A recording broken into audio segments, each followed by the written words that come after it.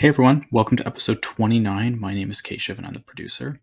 Today's conversation is with the Deloitte Greenhouse team members, Kara and Rika, who respectively serve as the regional market lead and experienced designer for the Deloitte Greenhouse based in Halifax.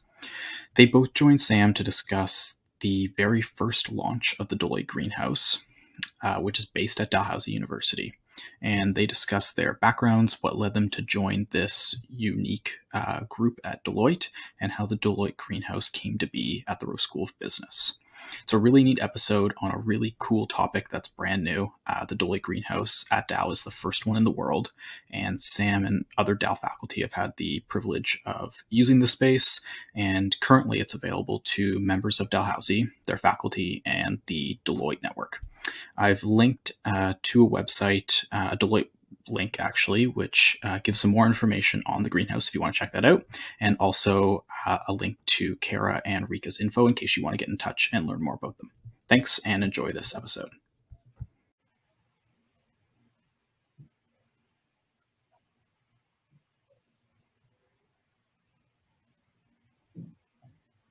Hello and welcome to a special Deloitte Greenhouse edition of the Sam Taylor podcast. Before we get started, I would like to acknowledge that Dalhousie University is located in Mi'kma'ki, the ancestral and unceded territory of the Mi'kmaq. We are all treaty people. All right, so welcome, ladies, welcome here. I'd like to start off with a silly opener. And this one is rather serious silly. So my question, which I will direct to you first, Kara, is the CEO of Spanx, when she recently sold a large part of her company, decided to share the wealth with her employees and gifted each one of them $10,000 and a first-class ticket to anywhere in the world. Kara, where would you go? $10,000. I don't know. I have had the pleasure of traveling a lot for work. So am I allowed to donate my ticket? I think there are lots of folks that I could potentially donate it to who would enjoy it more than me. Ooh, you know, I'm going to say yes, but poor Rika is not going to be able to donate her ticket, and we'll make her fly somewhere. But fabulous. I think that leads an interesting thread into perhaps where some of the conversation will lead. Because yes, you have been a world traveler. All right, Rika, same question to you. Well, now Kara making me look bad. I'm gonna be like, no, off to Thailand. give me that ticket. I want it. I feel like I'm so disparaged for travel. I want to travel so badly right now with COVID and everything. So I'd probably say like Tahiti or Bora Bora or somewhere hot and expensive and beautiful. I love it. All right, well, welcome. And yes, I know we're in the depths and the redepths. We're filming this on December 16th of 2021. So to provide some context, final exams were canceled 2 days ago. Well, not canceled, sorry, moved online. Some students, some very angry students were like, why did I have to do them? Sorry, moved online. Unless they're my students, then you had to do it on Monday right before. You're like really upset that it wasn't one day earlier. But no, I think it's important still to dream and also to acknowledge some powerful women and some philanthropists and business owners, and just that you can make profit and you can live a life with purpose. And I thought that when Sarah Blakely did that, what a boss move. And it definitely reignited some of my like, I want to go there thoughts. Okay. So how do we know each other? Kara, like when did we first get connected and how does all this come to be? So you and I met very early on in your days coming into work in our space at Dalhousie. So you were what we call the guinea pig professor or instructor who decided to take a leap of faith and have your class in a space that is very different and not considered your traditional teaching space. And so we connected as we shared with you what we do from a greenhouse perspective, hoping that we could almost infect you in some ways around doing things a little bit differently when you're teaching. And so that's how we met. Yeah, so I think there were some emails that bounced around during the summer. And then very quickly, as soon as we could get back in person, I met you in what is such a neat space and truly one of a kind.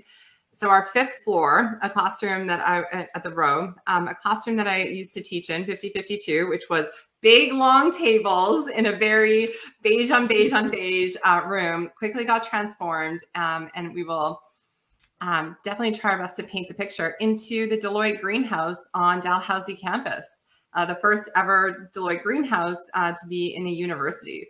So walking into the space, definitely felt very welcome by the two of you. And also how I suspect my students felt the first day, like, what? I'm here? What? This is a classroom? How does this work? So Rika, do you recall what it was like the moment you first stepped into the greenhouse space? I do. It was last summer as we were finalizing some of the design. And having come into the space was a big, exciting moment for me because I had done my co-op with the greenhouse before actually joining the team permanently. And so I had expected pre-COVID to actually be in the space more than I was. So actually getting to go in was a bit of an exciting day for us because we didn't always have the ability to be on campus and even working in the same space. So getting that early sneak peek last summer was very exciting. And there might be some very unfortunate photos of me in the top chair that Kara then shared with our greenhouse team. Yes, Rika was in, I don't even think we had completely finished construction, but she was the first guinea pig in the infamous top chairs to do a full rotation on video. So if anybody has an opportunity to come visit us, the top chairs are truly one of those unique features that tend to break the ice regardless of what's going on around you. Completely. And so to paint a picture, the top chairs are literally giant chairs that are like spinning tops that are meant for one human to sit inside and then lean back and do a rotation. And that is how I met my students for the first day of school. I sat on the top chair, and I took kind of attendance with their half-mast faces and their 4-year-old photos from intro and tried to match up the human name to the human picture, all while in a top chat. You know, we have to get comfortable with being uncomfortable. That's such a good skill for life. And hey, all spare to instructors and students. So wait a minute, you put Rika in the top chair, spinny top chair, before you knew that a human could actually get out of it? Because at some point there's like a trust moment where you're like, I think it'll. Yes. Yeah. She was the intern at the time. You can see the terror in my eyes in the picture. Like it's not a good look, but it's fun. Would recommend. Love it.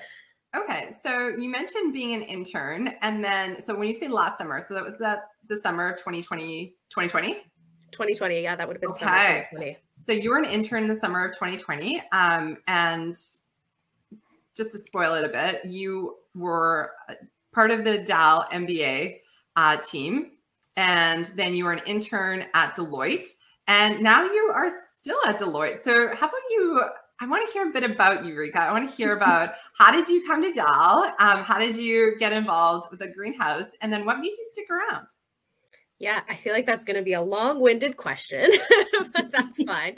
So I did my undergrad at the University of Guelph in biomedical science with the original goal to go into medicine or some science domain at some point. But when I graduated, I realized I actually wasn't interested in being a doctor, and that was not at all a lifestyle I wanted. And the MBA had always kind of been on my radar when I had graduated, but the pivot from science to business just seemed so terrifying. So I took some time. I worked retail and retail management for a while. And then I kind of got to a point where I was tired of the GTA. I was living in Burlington at the time. And so my partner was just finishing his MBA at Brock, and I was tired of what I was doing. So I quit my job and we decided to move to Halifax. It seemed like a natural, far transition. I hadn't actually applied yet and didn't know what I was going to do, but we kind of took a leap of faith and decided to move across the country. And so that was my moment. I was like, I guess the time is now if I'm going to do it. So I applied to the MBA, and it all kind of worked out from there. With Dalhousie, and it was an awesome experience as a student and continuing through the program and into my residency. And then the Deloitte Greenhouse just kind of was a stumble upon experience.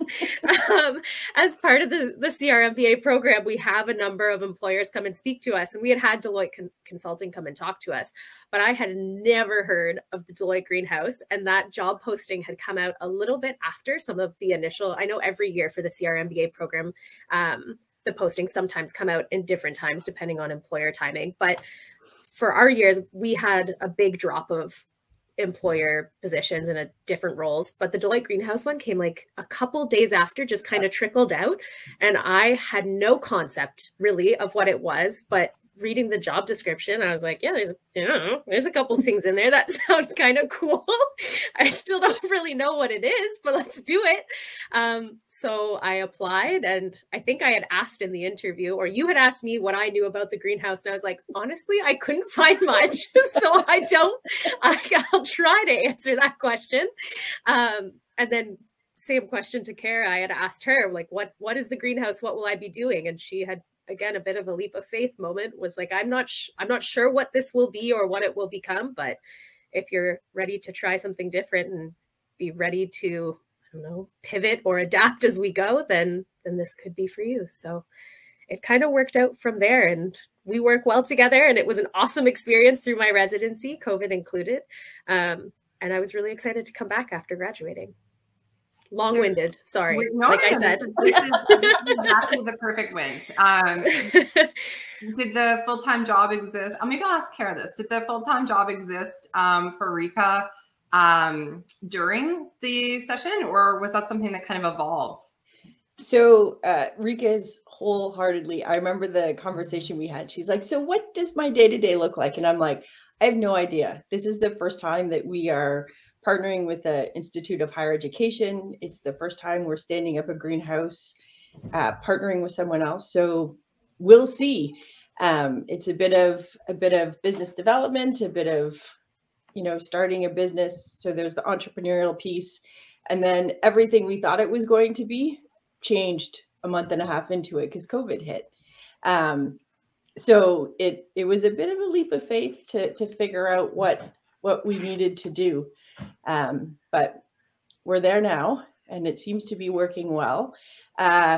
When we had originally set it up, it was just going to be me on site at the space from a full-time perspective. We had Rika on board and made the decision that we couldn't let her go. So as soon as we were able to, a position opened up from a national perspective. So when COVID hit, we started to resource nationally. And so when a national greenhouse position opened up, I snagged it and said, I know someone who can do this. So we created the position and made it local. So I love it, especially because that highlights what we often, like profs, business professionals, tell our students is like, you are always interviewing for your next job at your current one. Yep. if you put in all your effort, that's what's going to lead you to your next opportunity. Sometimes it's with the same employer, even if there's no spots available at the moment, or sometimes it'll lead to them referring you to another really great space, or sometimes it's somebody checking in. Like it all comes full circle. So it's really important to always, do your best, and also try to pick areas that excite you, that, are intriguing, that are something you want to try, and people that you want to work with, and trusting those gut feelings, but also not being too calculated, because, Rika, if you had known exactly what you wanted to do, this opportunity may not have unfolded the way that it did. And then, judging by our past conversations, you are extremely excited and thrilled to be where you're at. Yes, I feel very lucky to be where I am. And I will say I might have been a bit needy as well after I had left the greenhouse, and I kept in contact with Kara and the greenhouse team, and was constantly just doing a little, hey, like, I'm still here. I'm graduating at this time. Maybe, I don't know, keep me in mind. Graduating in 66 days, 65 days, 65 days. Yeah. It's good. It's good to stay in touch, right? And to have those organic relationships. And judging by what I've observed of your chemistry and our chemistry individually and collectively, it's when it works, it's just fun, right? Work doesn't have to be bad. It doesn't have to be a sentence. It should be fun. It should be doing cool things with fun people. So that's fabulous. Before we get too much further along, I would like to hear Kara's long-winded version of how she came to be at the greenhouse. How I got here. So my background is very varied. I think my father refers to it as I went through my 20s and 30s checking off all the things I didn't want to do when I grew up. So had started off in engineering, then did classical studies and political science, did some community-based social work, ended up getting my MBA, and then worked in public policy for a bit, and then joined a boutique consulting firm in Oakville that focused on accelerating team-based decision-making. So facilitated discussions around strategy and alignment. And that's where I spent the bulk of my career. Ended up getting acquired by Deloitte. So Deloitte was a purchase, or purchased us, and then spent, I would say, the last sort of 10 years before this role in consulting. So in human capital consulting, and really trying different things in Deloitte. So I had the opportunity to do lots of different things within Deloitte that I probably wouldn't have done if I was anywhere else, just because there's so many opportunities and different things you can do. And then this opportunity just arose. I sort of heard through the grapevine that they were opening a greenhouse, and I'm like, oh, that sounds fun. And reached out to the partner who was leading it up, reached out to our managing director and said, I really want to do this. And they're like, all right, go talk to the right people. And if everybody's aligned, then off you go. So it was a bit of a serendipity for everything coming together. But my background is very varied, from a little bit of everything, a bit of, nope, don't want to do that. Try this. Nope, don't want to do that. And so there's a lot of exploration and experience to get me to where I am here, which I think speaks to that career path piece, right? Like, I would have never thought I would have ended up here. And the career path I took was more around experiences and exploration versus I'm going to do this, then I'm going to do this, then I'm going to do this. Just playing devil's advocate a little bit. Sometimes students think, oh, shoot, if I do X, but it doesn't lead to Y, then X is wasted. What are your thoughts? Do you feel like you wasted time doing your engineering and classical studies? No, especially, and again, consulting is a bit of a different beast because you can bring all those things to bear. And certainly in the role in the greenhouse, the little bit of social work and understanding how groups work, both community and business groups, the little bit of engineering, when you're in a group with folks who have an engineering background from a business perspective, you've got insight into the language they speak and how they do it. Classical studies, there's always something that you can bring to bear from a classics perspective, even if it's just for trivia night. There's always some sort of, so I would say all those experiences and knowledge come together in interesting and different ways. And you can bring them to bear in whatever you're doing. You just have to figure out how to do it. And I think that's part of the fun of the discovery is how do I get to incorporate and bring all the cool things that I know and have experienced to the people that I'm working with and the people that I'm working for. Yeah, I would very much agree. So in speaking of that, it's like when you're somewhere, you can look backwards and say, hey, what are my varied experiences and the skills that I can kind of smush together and present here and they excite me. And then on a forward-looking basis, knowing that whatever your next step or steps or, paths are, that it's all okay. Like it's all okay. Are you being, a good human? Are you treating others with kindness and respect? Are you honoring yourself? Are you trying hard? Do you have a good attitude? Like control the controllables and have some fun. So hopefully that gives some permission out there. Now, we kind of alluded to, and we've talked about the greenhouse as being a creative space, but really, what is the greenhouse? What is the Deloitte Greenhouse? So from a Deloitte perspective, we bring in our clients to deal with what we call adaptive challenges. So those are the big, crunchy concerns, issues that they just couldn't solve sitting around a boardroom table.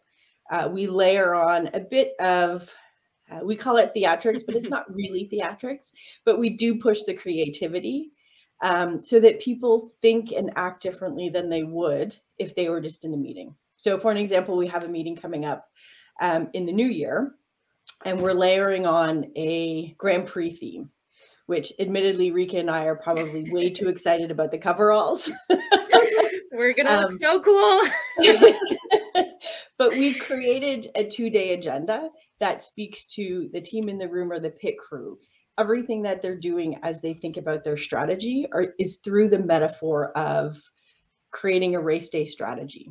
And so it gives them the opportunity to think differently about what it is they're trying to solve. And when they walk into the room and see the top chair and see Rika and I in coveralls with a little bit of grease on our faces, it gives them the permission to be a bit goofy, to say things they wouldn't normally say, to think about things in ways that they wouldn't normally think about it. And so it creates this immersive experience to push creativity and problem solving in a way that it wouldn't normally happen. Fabulous. Yeah. We even had kind of a meeting a few months ago where I got to see a brief glimpse of that in action when the Deloitte CEO from Canada came in, and various Dalhousie and Deloitte people. Do you like how I almost combined them? Dalhousie came together. We have done that before. Not hard. To come together and have sort of a coffee chat. And then there was the metaphor of coffee was reinforced. There was a fabulous graphic, which I found out later, Rika had drawn, got some really amazing markers. What was it, a projector to sketch it onto, and just really looking at it, creativity, really just exemplified, and then coming up with this, hey, our opener will be talking about what kind of coffee best represents us, and having that discussion, and then talking about how we envision using the greenhouse, how we envision potential partnerships, and really layering on that metaphor. So it was really cool to be a part of that immersive experience while also talking about future potential immersive experiences. So I definitely appreciated both observing and being a part of that. Yeah, all those skills, okay? And so I'm sure when people are like, what does a typical day look like? You're like, nope. My partner that day was like, what are you going in early for? As I hauled my projector out and was leaving for the office, and I sent him a couple of pictures, and he's like, so what is it that you actually do? Because sometimes I have a clear idea, and then other days I find out you were tracing on a whiteboard for an hour. So I just have no concept of what your job actually is. I'm like, yeah, it's fair. It's nice though. I like the variability. Oh my gosh. And speaking of a new MBA grad, so not new grad in the sense that you just completed your undergrad, but, as emerging, early to mid-career professional, right? The fact that your inclination appears to be yes. What do you do? Yes. Right? It's something I'd like to highlight, because sometimes I will just tell you that one of my first times working in a firm, so post-undergrad, I remember just standing around by the photocopier, and one of my colleagues, so same level, comes up to me and is like, who does our photocopying? And I just looked at him and I'm like, that's you. And just the face of I don't want to do my photocopying, paired with, how do you use this thing? It was just somebody's world come together and crumble and explode all at once. And really just, how do we as educators prepare students, undergraduate, graduate level? And part of me is like, I don't know if we can do anything to, kind of contribute to the good attitude, other than to let them know, the part of the job is just yes. And have fun with it, and not saying oh, I have this degree, therefore I wouldn't, I don't want to do this, but saying hey, how cool is it that I get to do this? And I can, one day go in early and trace and be a contributing team member that way. And then what was it? 2 weeks ago, I ran into you, and you were co-hosting an innovation lab remotely, and really were providing the muscle behind the agenda. So what is your job? What does your average day look like? Yes, it looks like. Yeah, I think that's a good way to put it. And I don't know. Back to the question you had asked around how do you prepare people for that? I think it's just one of those things where you have to be open and willing to. I don't know if that is something that you necessarily teach, but I think it also has come down to I've had some very strange jobs that I haven't necessarily loved, but I've always come out of them with a greater appreciation for people that then end up doing those jobs. Is yeah, that sucked. I didn't like it, but now I appreciate people that do that. But I also did, even though I might have hated it, did have something that I took away from it. So even if it is a mundane job, or if it's something that maybe doesn't seem like it provides value, I know that it will in the end, and I'm going to have some sort of takeaway from it, whether it's good or bad, or I will learn from it in some way. And that's not necessarily related to the greenhouse as well. So I don't know. Yeah. What about you, Kara? What, and just layering onto that question, what should I be telling my students? What should I be training them for? Understanding that part of this podcast is kind of like my meta agenda, but, you know, like what else can I do as an educator to kind of help give these third and fourth year management students the best kind of leg up when they enter into the workforce? And I think, to build on Rika's, it is about every experience matters. I remember when things first got shut down for COVID, right? Like, we primarily did in-person facilitation. And in 2 days, we had to stand up a completely new, different way of how we did the work that we did. And we were all like, okay, let's figure it out. And so taking from those experiences and being open to just going with it, right? It was uncomfortable for all of us. It wasn't at the beginning particularly fun for any of us, but it was what we needed to do. And so we just embraced the uncomfortable and embraced the experience, took from it what we could, and dove in. And I think the ability to just recognize that uncomfortable is okay. And it's actually good, right? Like, when we have teams in the space, we warn them ahead of time. You are going to feel probably a bit uncomfortable today, the things we're going to ask you to do. And that's okay. That's why we're actually asking you to do it, so that you're tapping into different ideas and experiences in a way that you haven't before. So the uncomfortableness starts to breed a different way of thinking and different experiences. So that uncomfortable, although not fun, is something that we wholeheartedly think folks should embrace.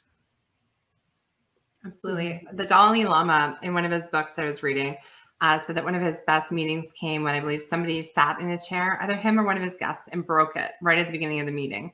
And then it was a very stern, serious meeting. And then the moment somebody sat in the chair and it broke, the whole room, paused, and then saw the person who fell like laughing, and everybody laughed and gave permission, right? You mentioned permission before. Yeah. It's like, be silly. We can be here discussing difficult things, doing hard things, but we can have a smile on our face, and we can invite, that creativity and that landscape. So yeah, just in the Dalai Lama was like, I feel like every meeting should start with a broken that definitely ran through my head a few times entering the greenhouse. So I want to further discuss what the greenhouse at Dalhousie is, because it is so unique. In fact, it is the first time that there's ever been a Deloitte Greenhouse on a campus in the world. Is that correct? That is correct. We are the pilot project for the International Greenhouse. So yes. And no pressure. I was told that about a day or two before, because then you follow it up with, and you are the first educator to ever be in one of these. And I was like, okay, gonna ensure that we're stepping up the A game. It's the A+ game. And so I want to share with you briefly how we used it. And that was, co-create, first working with my TA to create some active learning activities. We always do at Dal, try to, get students to apply things, because that's what you need to do in the workplace. So it's like learn, do, teach. Part of that doing is being immersive and really taking it a step further. So I worked with Anna, our TA, and we created some active learning activities for the first 4 or 5 classes. And then students had to go in groups of 3 and create their own active learning for various topics throughout the semester, and use the space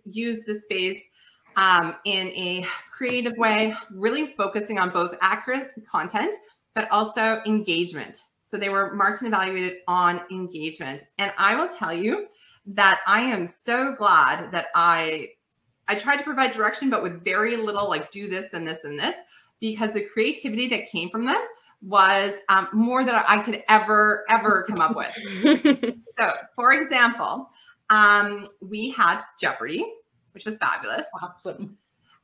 We had, some good quizzes but different. Some were team-based, some were race-based, some were MCQs, some were, kind of a minute to win it. sort of scenario. And we played Squid Game at school. That's awesome. Zero technology, but the space allowed for everybody. Like, they were like, start at the back of the room, and then it was big steps, and you start to see people's competitive spirits come out. And even though, like, oftentimes some students brought prizes, some didn't, but that didn't impact the engagement in the sense that people wanted to demonstrate their knowledge. They wanted to get, nitty gritty with it, and it was just a really, really fun thing, because I hadn't ever kind of co-created accounting curriculum, especially for, a very difficult technical accounting topic before. And so, I definitely, when they were uncomfortable, I was uncomfortable, and we got through it together. And I finalized grades last night. And I just want to say, like, thank you to you both for being right down the hall for basically every class, for every email, and any time there was either a tech issue or a perceived issue, and just space. How do I open this door? How do I do this? And being very welcoming. And I know our students, I'm excited for them to see this and get to meet the real team behind all of the efforts. So cheers to you, salute to you, and cheers to our pilot students, because they are the pilot students as well. Yes. And I think the ability for them to dive in and embrace, right? I can only imagine walking into that space the first day of class and going, huh?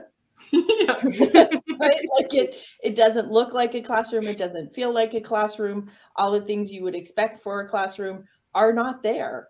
And to embrace the experience and just run with it and have fun with it, right? The space is built to have fun and to engage and immerse. And I am grateful that the students actually sort of put all their uncomfortableness aside and dove in 2 feet to make it really what it should be and what we were hoping it to be. We, when we started this journey, we didn't have any idea what it was going to be like or how it was going to be perceived by the university. We knew from our perspective, from a client perspective, how the space would get used, but didn't have any line of sight into the acceptance from the professors or the instructors or the students. And the feedback we've been getting has been great. We're, constantly getting, can we use a room? Can we use a room? So, we've been trying to be as accommodating as possible so that everybody has the opportunity to get in there and to experience it and to have their students experience it in a way that is impactful for them. So we're super jazzed to be there, and we're happy to be down the hall and to help out any way we can, because that's part of our mission, not just to sort of serve our clients, but also to serve the community in a way that's different. And the Dalhousie community is one of those stakeholders. And look, Rika and I are going to be completely honest. We much prefer going to work on campus at Dalhousie. Yes. There's an energy, there's just an energy around being around students that is way more fun for us. So, we're happy to be there to help you. Yes, definitely. And I will say one of my favorite aspects of the semester was coming in the day after your class, and we had it on Tuesdays and Thursdays, and seeing all the different ways that students had set it up the day before for class. It was different every single time. So clearly the space was being utilized in a maximal potential way. Well, I'm glad that was, evident. Definitely not that you were like, why didn't you set it back up? Oh, no. We were like, what were they doing yesterday? Yeah, exactly. Like, what happened?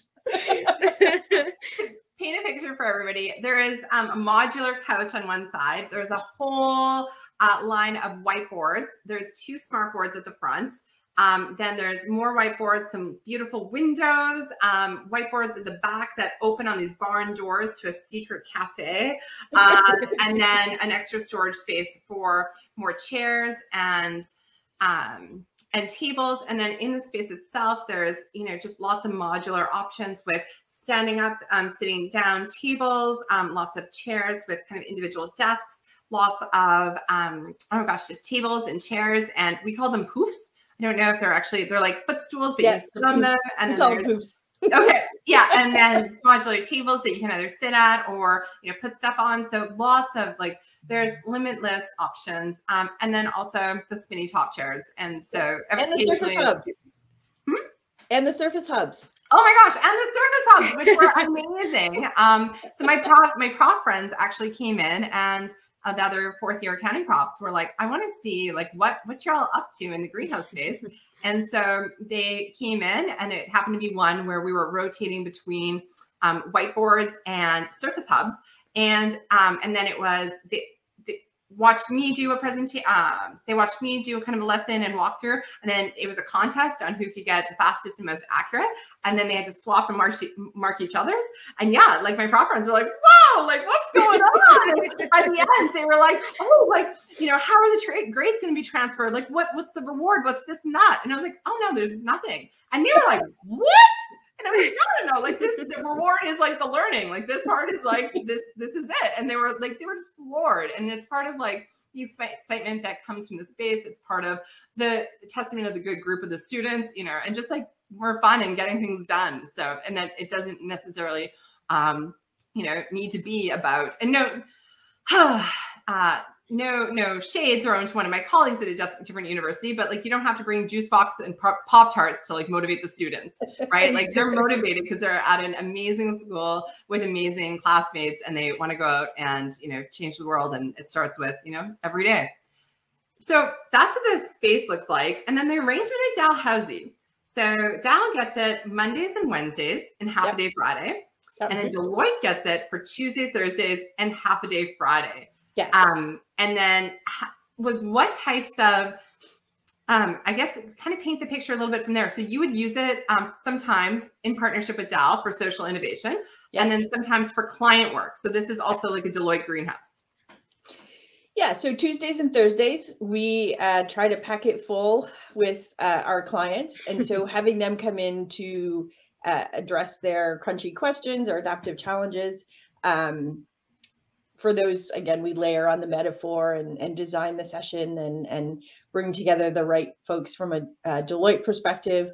And the unique thing is we now have the opportunity to tap into Dalhousie research and knowledge that we don't anywhere else in the Deloitte network when we're doing these labs. So there's an added bonus there. And then the joint Friday piece, we're working with folks in the management faculty to create, as you had alluded to, Sam, the social innovation space, where we are able to go to the community combined as Deloitte and Dalhousie to tap into community groups and support them in a way that we wouldn't be able to do individually, but together we think there's great power in helping them to work through some of their crunchy challenges that they wouldn't normally be able to access us or Dalhousie. So we're super jazzed about that. We do have one on the docket that we're going to hopefully get in February. So we're super jazzed about being able to just do what we do differently and for different folks. And I like to build on that, Kara. I feel so lucky as well to be out here and that we have this partnership to be able to show up so differently. Like, I think that this partnership with Dalhousie allows us to be so unique compared to some of the other greenhouses, just being on that separate institution. And again, having been a student at Dalhousie, it's really awesome too. And having been in the faculty of management as a student, I do know like Dean Brooks and a number of the people that we're partnering with. So now it's really awesome to be able to come back and work with and collaborate with and regularly talk to some of these professors and faculty members that I really appreciated and looked up to like during my time as a student as well. So it's really awesome.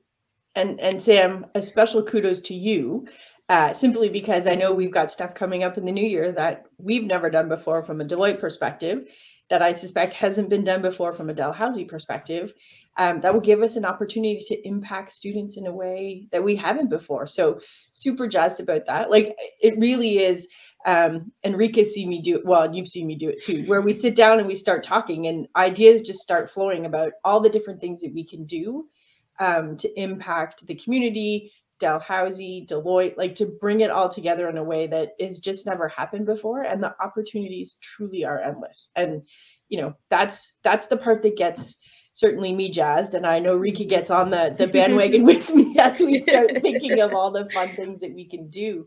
But this partnership, I think, has opened doors in ways that we hadn't considered before. from a direct impact on students. And so thank you for that, for being willing to step out of the norm with us as we are a bit crazy, like not your traditional sort of, here's how we're going to teach. So that's been super fun for us. And I think it will pay dividends. And if we can get it to work once in a pilot, then the sky's the limit, right? So. Absolutely. Yeah. And so with that, you've been so open to different things that I'm personally interested and passionate about, empowering management learners.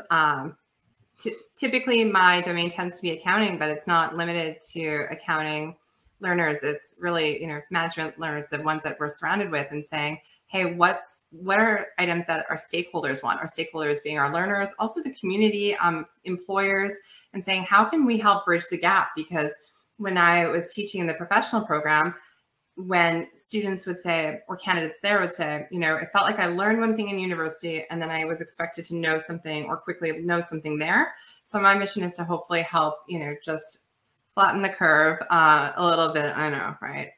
To help bridge the gap in order to connect the two, whether it's an actual difference or perceived difference, or just the more that we can partnership and the more that we can try out new and cool and fun things, that not only will give them the opportunity to experience that, but then also perhaps observe it as well, right? Observe and hear the stories of, hey, this is what we tried and this went well. And this is, hey, this is what we tried and this is what we'll do better like next time, or this is what we learned from it. And yeah, so it's definitely been fun.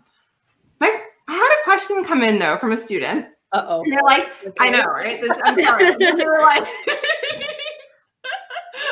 it's funny that you say that, because that was my most concerning part about being a prof, is like when the students can ask you stuff. This one's for Rika. Maybe I'll pass, Kara. No, and I don't know if there is an obvious answer to this, or if it's been something that's come up, or, but I'll go for it. So why did Deloitte choose Dal for this? That is a great question that I don't have a fulsome answer. I know that we had the previous president and our managing partner were together at an innovation event and started talking about what if. Yeah. And it spawned from there. But I can get the actual history. Admittedly, I wasn't around when we started that piece, but yeah, it spawned from a conversation about innovation and a what if. And I think that's great. I don't think it necessarily needs like a clear linear, item, because it sounds like it's likely, there's lots of leadership changes from one to another. There's lots of personnel changes. Did you come from Deloitte, Toronto out here for this, or were you already here? I was already out here. I had moved out here 2 years before, and then saw this and went, oh, that's totally what I want to do. But I had been out here, but traveling. So my home base was here, but I probably spent, I would say, at most maybe a week every 2 months actually here. And so for me, this was an opportunity to actually have an impact where I lived. And so that was another one of those things that for me personally was important when I saw the opening come up, because I had been, I would say the last 10 years, the 10 years before joining, had been on the road. I would say I was probably home at a home base for a month out of every 2 months, or a week out of every 2 months. And so this was an opportunity to live and impact where I worked. So fabulous. I want to dig into that a little bit. Would you be comfortable with sharing Yes. some of the countries that you have worked in, and maybe broadly some of the projects without kind of... Yeah, so I've worked in Doha in Qatar on, it was a higher ed project around revamping strategy from a college perspective. Lots in the US, from insurance through to big construction. So the US sort of runs the gamut. Have been in the UK for car manufacturing. So it really just sort of runs the gamut of, and where haven't you been? Well, that's why I was like, you've got 10 grand to travel. I'm like, I actually just want to stay home. Yeah. Can someone else travel? So I'm taking Kara's ticket. And I asked that because, sometimes students want a number of different things in their career and they're not quite sure what's the example, or how do I put it all together for myself? And, can I travel internationally? And what if I, don't want my CPA? And it's like, cool, if you don't want your CPA, don't get your CPA. Neither one of these two wonderful humans have their CPAs, and they have, forged a wonderful career path, right? So it's like you have options. Really focus on those skill bases. And it sounds like saying yes, because I doubt you get into international travel by saying no to things. No, there's a whole lot of that sounds like fun. And look, the experiences, I would say international travel and working internationally is really important to getting experiences that you just wouldn't get anywhere else. The amount of stuff that I learned about humans and people and interactions in Doha was probably more than anywhere else that I ever learned on a project, because it's a very different culture. We got to be there during Ramadan. Like, there were just so many experiences and things that we were able to tap into that you just wouldn't get anywhere else. And I think that starts to create that picture of a whole human, and what it means to, have empathy for folks that aren't like you. And so if you have the opportunity to travel and work internationally, I would say absolutely, that's a say yes. But I also recognize, it comes a point in your career where I'm like, I just want to stay home. Yeah, I would give up my ticket, my first class ticket anywhere to stay home. I think that reinforces it, right? Based on what you said. Fabulous. So I want to give Deloitte a little bit of a shout out directly, because I heard from one of my former students who's now working there that they knew somebody, they thought they wanted to go into accounting, and then they end up going into a different service line, either consulting or tax, either a CPA stream or not a CPA stream. And one of the reasons why I'm fuzzy on the details is because she's like, well, it really ultimately doesn't matter because we have one Deloitte. Would either one of you want to kind of elaborate what one Deloitte means, both in general and also how it could be applicable to a recent Dal grad? Yeah. So Rika, do you want to take it from a recent Dal grad perspective?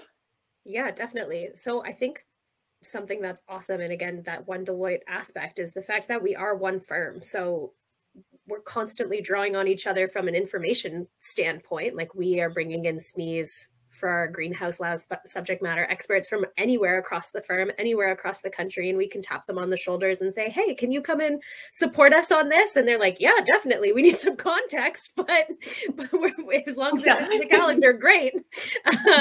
But there's that component. But then from an actual working perspective, like, I potentially could have the opportunity to work elsewhere in the firm if I so chose to leave the greenhouse.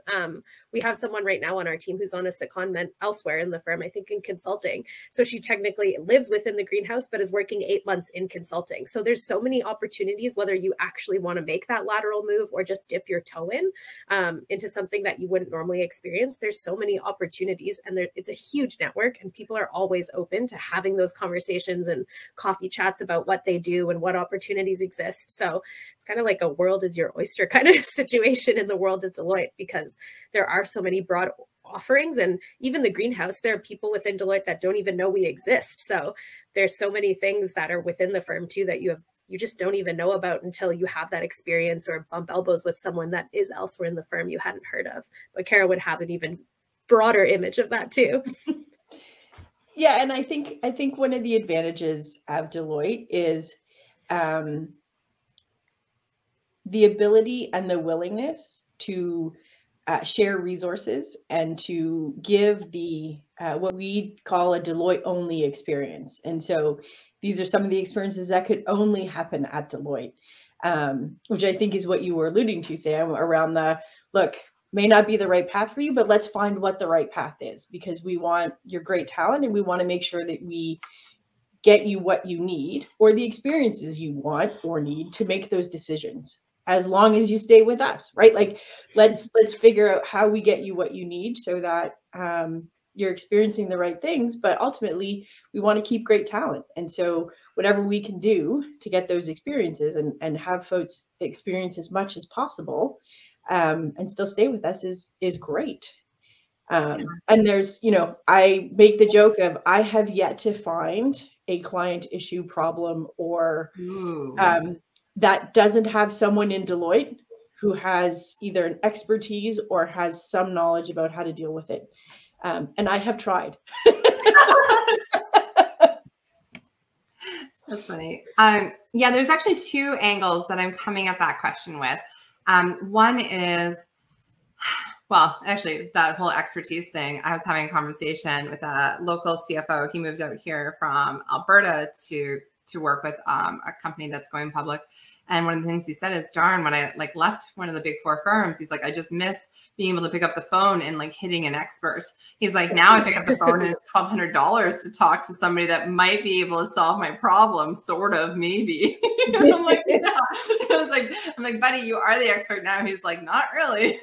So I found that was, yeah, it's something that you don't quite realize perhaps until you've experienced it or until it's gone. So I think that's really wonderful to share. Yeah, one of the angles I was coming at is, you know, a large amount of the students who might be listening are either accounting students or want to be accounting majors or deciding to do their CPA. And we often hear from that stream, okay, I'll go to a firm, I'll get my experience, and then I'll leave. And it's like, well, that's cool. But how about you, if you want to go to the firm and you feel like there's value in going to a firm and you feel like there's value in getting that experience, what if you did all that and then look for opportunities first to grow and stay in an environment that you're comfortable with and shift before looking externally? So not saying don't look externally, but just saying like also look internally, because especially with that, with the one Deloitte item coming up where it's not just promo, like I've actually talked and heard and seen people experience it. Yeah, there's, you know, again, most of my career, once I joined Deloitte, was checking the things off the list again, right? Like, let's try this, let's try this, let's try this. And folks are open to it, right? Like, I got to try lots of things. I used to be based in Toronto. I wanted a bit of a lifestyle change and said, oh, I'd really like to be out east. So was able to move out east. I've had internal roles that were sort of internal to Deloitte. I've had external roles that are client facing. There really are a world of opportunities. So yeah, my advice there to them would be don't leave until you leave. and then the other but even when you leave, stay in contact. Fair. Yes. And then the other group I wanted to talk to would be the perhaps either undergrad, BCom majors, perhaps it's Masters of Information student. Perhaps it where they're typically looking towards data management or archivist positions in a library, but perhaps they are passionate about data management. You know, perhaps there are STEM majors and graduates and graduate students and undergraduate students, and perhaps there are recreation management majors. Are all of these roles that possibly could fit if the human was the right fit? Absolutely. So I came from consulting in our consulting practice, and the breadth of knowledge and roles and information that we want to have within Deloitte that we can bring our clients is almost infinite, right? And so good people with good skills that are able to connect with a client need, you know, within consulting, there's no shortage of opportunities and ways to bring your skills to a client setting, regardless of what they are. Like yeah, especially in consulting, it's a bit harder in sort of the designated professional areas like accounting and tax, where there's a deep sort of required knowledge, but not that there isn't in consulting, but it can be in just about anything. Because their clients have all these problems, and we want to be able to bring what we consider a one Deloitte approach, which is the client deals with Deloitte, but we have the opportunity and the ability to bring all these different services together to meet their needs under one roof. Perfect. So do I mix this up a little bit? Yeah, I kind of do. We heard a lot about your company and a bit about what you do there and all these cool and awesome things. I'm not saying that's not fun, but what do you do when you're not in the greenhouse? Like, what would I catch you guys doing on the weekends or evenings or perhaps at 2 o'clock on a Wednesday? Just kidding. Well, I actually teach yoga in Halifax part-time as well. On Tuesday evenings, I teach with our studios in the city. So I'm a registered, or what is it, RYT, registered yoga instructor, which is really fun. It's something I'm really passionate about. So it's nice that I have some time on Tuesday nights to be able to, I literally go from the office to the studio on Tuesdays and teach my 2 classes. But it's something I'm really passionate about and really enjoy doing on my off time. But otherwise, it's usually yoga, or I do a lot of hiking because I live out by the ocean, or reading usually, or hanging out with friends, usually with friends a lot on the weekend too. But yeah. Love that. Yeah. I have 2 wonderful rescue pups that I gladly spend the bulk of my time with. They're both a bit neurotic and have their own issues that they need to deal with, being rescues and not having great starting points, but they are wonderful animals. And so, yeah, during the summer, we're in the backyard in the water doing what we can. And fall, winter, and spring, we're hiking in the woods, getting away from it all and giving them a chance to run and me a chance to press a bit. And yeah. I remember one of our first online virtual meetings when I got to meet one of your pups, and then I was like, "Oh, mine's here too!" Like, it was lovely. Yep. Just kind of makes everything. I don't know. For me, like walking in the door, it's hard to have a bad day once you see that face, because that face doesn't care. It's like, come here. To see you. So wiggly. Yes. Yes. Oh my gosh, Rika, I just saw your bookcase. Wow. Yes, I'm in my parents' home right now in Ontario. So these are all of my childhood books. Oh, you didn't even have to, because I just thought books. I'm like, fabulous. Yeah. So you've always been a reader. I can definitely relate. And I love that.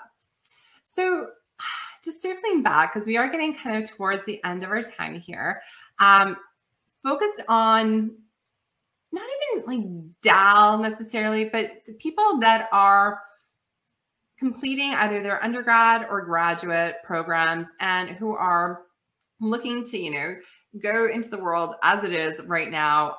Rika, I'm going to ask you first. Maybe it's, what would you tell yourself 2 or 3 years ago? What do you wish that you would have known 2 or 3 years ago? Probably be open. I feel like I am a pretty open person anyways, but just to reiterate that. Yeah, I think the biggest thing is, just be open to new experiences and be open to what's thrown your way, because you genuinely never know who you're going to bump elbows with or what you're going to get to experience because of it. So yeah, be open. Yeah. And I feel like Kara uses the term collisions, right? You never know what collisions will come from it. Because to me, and that sounds such like organic, like cool things that might come up, right? Opening up the surface area for serendipity is, I think, what I've heard podcaster like refer to it before. And I'm like, oh, I like that. It's like you can't meet new people if you stay at home in your corner of your house all the time under a blanket. Yes. But you can't go out and be so like, I don't want to call it strategic, but like feel like you have an agenda. I'm going to talk to X person who's going to introduce me to Y person. I'm going to do Z. It's like, ooh, like I don't want that either.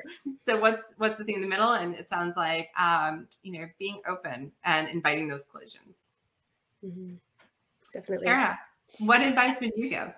And I think we talked about this one, but it's all those little experiences add up to really great things. And so you may not see it at the time and you might not recognize it, but all of those sort of off the wall experiences that you don't expect to get into, or that you wish you weren't in, really add up to some significant learning that down the road will impact you in ways that you didn't know or didn't think. And so just, may not be the best feeling at the time, but embracing those experiences and learning what you can from them, because guaranteed they will pop up in ways that you're like, oh, now I get it, which are important. And, those little aha moments 2 years later where you're like, oh, now I know what she meant, are really helpful. And so just embrace the experience and have fun. Like, have fun, enjoy it, and make it what you can. Mm-hmm. Yeah, love it. Last question. People love or hate this one when I ask them what their definition of success is. So who would like to take the hot seat first? How do you define success? Ooh, I like it. Me. I'm like, me. That way, if I say a good one, you have to make up something else.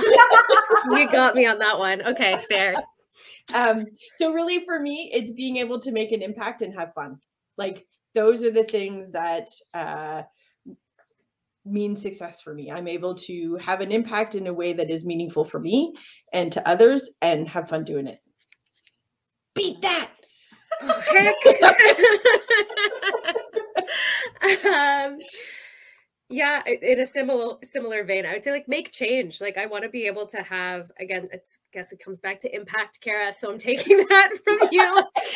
But I like making change and having impact. But success to me is also like being very happy and content with where I am too. Like, not all the time. I don't have to be happy all the time, but still like enjoying what I'm doing and having that excitement about my day to day. So I think it's a bit of a twofold, creating the impact, but also being happy with where I am and content. That's not that different from having impact and whatever. It's fine. Potato. It definitely wasn't like this. So, like, let's be honest. On the bright side, I think that's one of the reasons why Rika and I are able to work together like we can, because our values and what we think is important are aligned, right? Mm-hmm. Like, having the impact is important to both of us, and we also want to have fun. So, win-win. Yeah. Completely. If you, I guess I just want to expand this and really hit the point home. If you are in a job interview or you're, doing a client, like an employer visit, and it just feels wrong, or it feels, go with that gut, like go somewhere else. Or if, just go with it, because sometimes like the people are what make it work, right? How we get there is something that we can figure out together. But if you're not aligned on, that we both care about the mission, we both care about where we want to go, then the rest of it is going to be really, really, really difficult and likely impossible to get to. Yep. Mm-hmm. I would agree fully with that statement. All righty. So any other things that either of you would like to add? Is there any contact info? Can I link your LinkedIn below if anybody wants to get in touch with you directly? What's the best way for them to do so? LinkedIn is there. I'm also, Sammy, feel free to share my email if folks want to reach out directly. I'd give you my Instagram, but all you get is dog pictures. So I'm not sure that's what you want to come for. But yeah, I would say LinkedIn and email is totally fine. Or if you want to check out my Instagram as well, because I usually post when I'm teaching yoga, if anyone wants to come to a yoga class. When is that, Tuesday, Thursday? Usually Tuesday nights. Tuesday nights I teach some power flows. But yeah, no, thank you. Just a big thank you to you, Sam. It's been awesome. Like, I didn't have you as a professor in my time at Dalhousie, but it's been awesome getting to see how you bring your classes to life. And I wish I could have been a student in one of your classes, because it seems I feel like as a student, it's what you crave, is to have that experiential piece that you don't always get. So I haven't been part of your class, but it sounds like it would be awesome. And I feel very honored to have been along for the ride with you over the course of this semester, and excited to see where it goes from here. Yes, I echo that. For being a partner in crime with us. As the first instructor in there, and making it an awesome experience, and working with us to just push the bounds and figure out how we can do things different. So we feel very lucky that it was you who was in there first.